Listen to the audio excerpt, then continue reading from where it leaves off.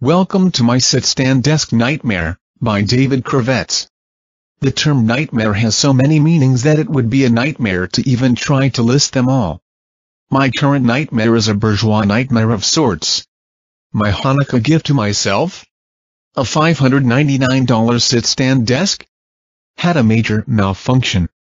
A $1,000 Apple Cinema display was almost lost along the way. And the desk replacement the furniture store delivered wasn't even new. Its surface was a couple of degrees off too.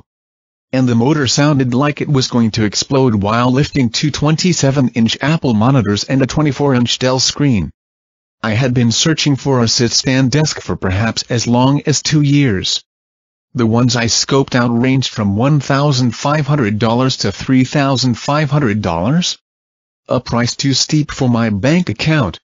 I stumbled onto the Scandinavian Designs model while doing a honeydew with my girlfriend. She wanted to check out a couch at the shop's East Bay, California, floor.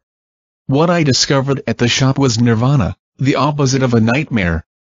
Before me appeared to be a fully functioning, sweet-looking sit-stand desk costing just $599. It was right there in the retail shop. Right before my eyes. Having the option of either sitting or standing while on the job would amount to the holy grail of a home office setup. I picked it up from Scandinavian Designs days later, fully assembled. After using it a week or so, I even dropped in on a nice mini file cabinet. It matched my sit-stand desk, which is said to help office workers maintain a healthier workplace lifestyle. What I didn't know was that my middle-class nightmare would soon rear its ugly head.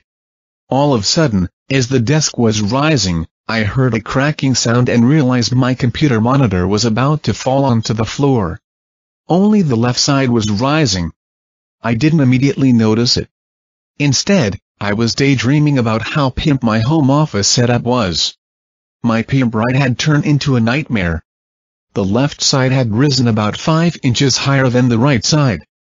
I had managed to lower the left side. At least I could continue using my desk, even if I had to remain seated like the rest of the rank-and-file workforce. The furniture store worker on the other end of the phone suggested that I didn't properly assemble the desk. I replied that if the desk was assembled improperly, it wasn't my fault. I said, "You assembled it and charged me an extra $40 for the job." The shop sent out a technician who looked at it briefly and called in an order for a new one. The new desk soon arrived, and it wasn't new at all. It looked slightly used. The motor sounded like it was going to burst. The desk surface was tilted. Imagine my profanity. It's the same desk I'm standing next to as I write this bourgeois nightmare thriller. Another new desk is on back order and won't be delivered for a couple of months. Welcome to my sit-stand desk.